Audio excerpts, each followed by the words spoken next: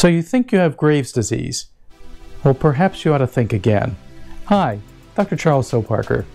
In our practice, we examined the charts of 6,000 patients who came to see us saying they were told they had Graves' disease. Only 261 of the 6,000, or 4%, actually did. That means you probably have a 96% chance that you don't have Graves' disease.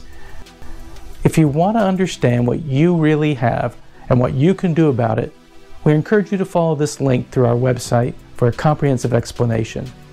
To keep all of the material easily accessible in one area, we've established a private YouTube channel.